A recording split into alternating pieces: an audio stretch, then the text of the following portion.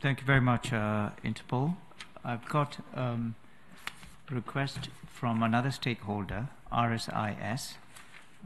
2 minutes, because we are getting closer to the time limit for interpreters. RSIS, 2 minutes. Thank you, Mr. Chair.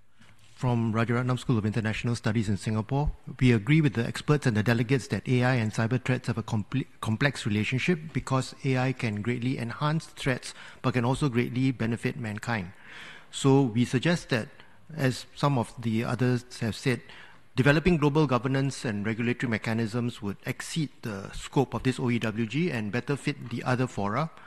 And however, it is important for the work of this OEWG and the mandate that states understand the impact, where applicable, of AI on the mandate of this OEWG, such as the impact of AI on the application of international law, the rules and norms of behavior, and confidence building measures.